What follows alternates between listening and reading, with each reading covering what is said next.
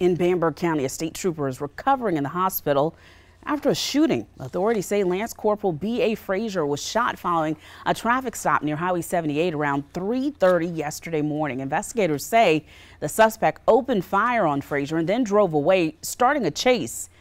That chase ended with a crash in Orangeburg. Frazier was taken to the hospital and said to be making significant progress and speaking with family and visitors. Right now, it's unclear who else was involved in the shooting or if any arrests have been made.